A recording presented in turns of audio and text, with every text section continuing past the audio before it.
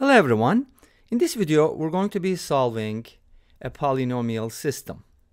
We have x to the power 5 plus x equals y to the power 5 plus y, and x plus y equals 5. So this is a polynomial system and you can definitely use substitution.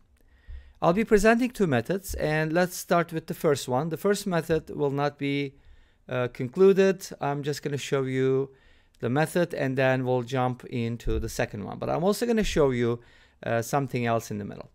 So let's go ahead and do the following. From the second equation, I can go ahead and isolate y, right? I can basically replace y with 5 minus x. So let's go ahead and use that in the first equation, which is the top one. So I named this one first and this one second. So if you replace y with 5 minus x here and here, you get the following.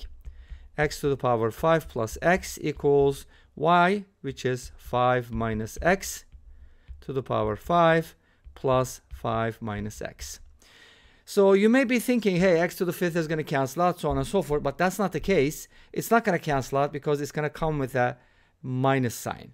So it'll be added actually. So you're going to have 2x to the fifth on the left-hand side. But anyways, to keep a long story short, let's put it all together and we're going to get the following quintic equation.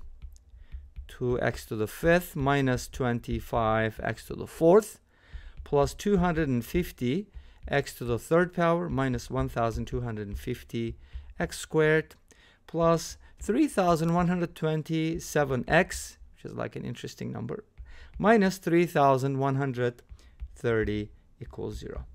So that's our quintic. Unfortunately, there is no quintic formula, and even if there was one, if it existed, it will be super duper complicated. Remember, in a previous video we talked about a quartic formula. I only showed you like a piece of the quartic formula because it just doesn't fit on the screen. All right, great. So this is the quintic, and you can go ahead and try rational root theorem because there is a rational root actually. That's what we're going to get at eventually. So you're going to be basically looking at factors of 3130 divided by factors of 2, all those combinations, and one of those at least is going to work. Okay? And you're going to find out, even after you do all the work and all that crazy stuff, you know, that's probably going to take forever, you're going to get this in factored form like this. 2x minus 5 multiplied by x to the fourth minus 10x cubed plus 100x squared minus 375x plus 626 equals 0. And from here you can easily see that 5 halves is going to be a rational solution. What about the quartic? Again, there's a quartic formula, but I don't think you want to use it. Do you think I went through all the possible roots and tested all of them to arrive at this solution? Absolutely not.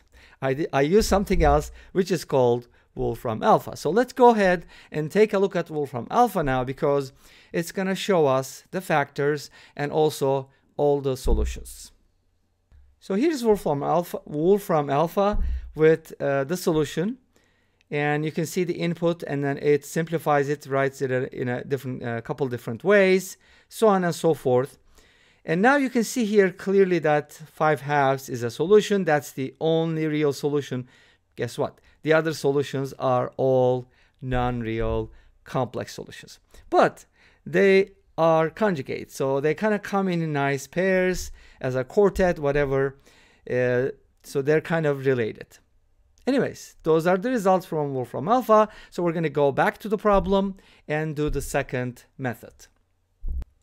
So here's the second method.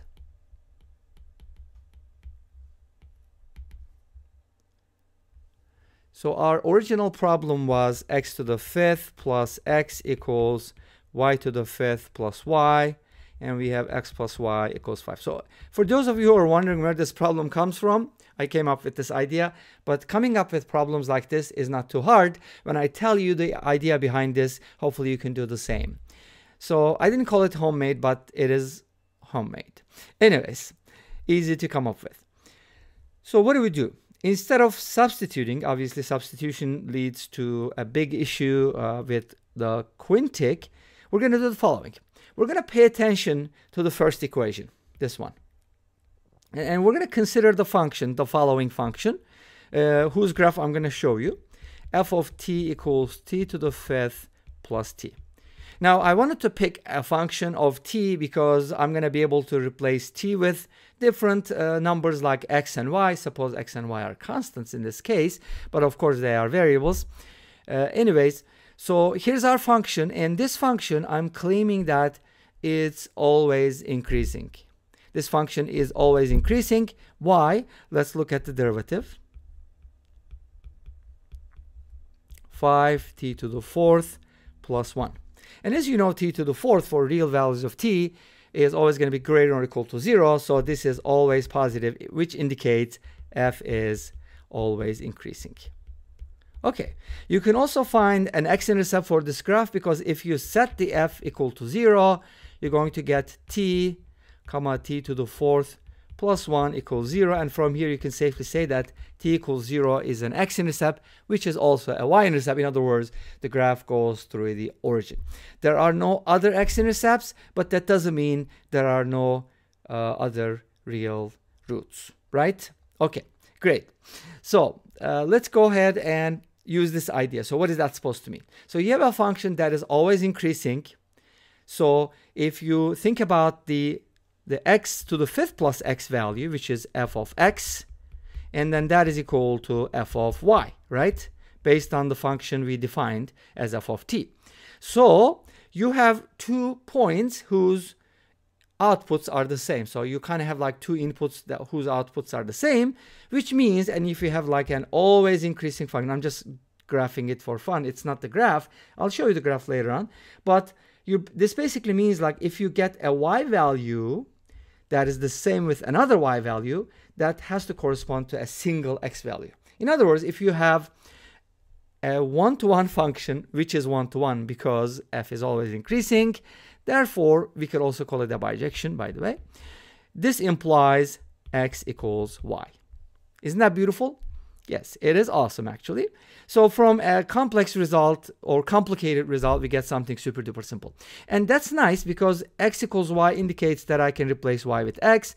So I get x plus x equals 5, which means 2x equals 5, which means x equals 5 halves. And of course, x and y are equal. Y is also 5 halves, but who cares about y, right?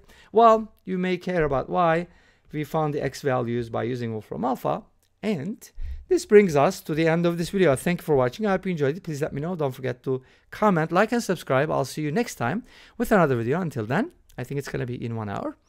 Until then, be safe, take care, and bye-bye.